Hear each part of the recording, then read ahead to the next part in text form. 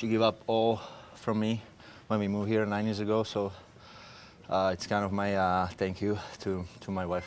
Yeah. She was in the stands? Yeah, I've been doing it since we were in Grand Rapids. So it's like thank you to say to my wife that she's give up everything for me to chase my dream with me. Kids were there too? Yes, they were there tonight. Yeah. Special game, so I'm happy that they was there and they could see that.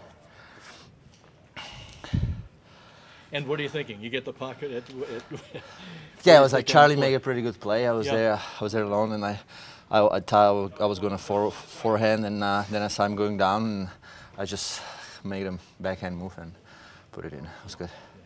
Felt good. You started celebrating in the crease.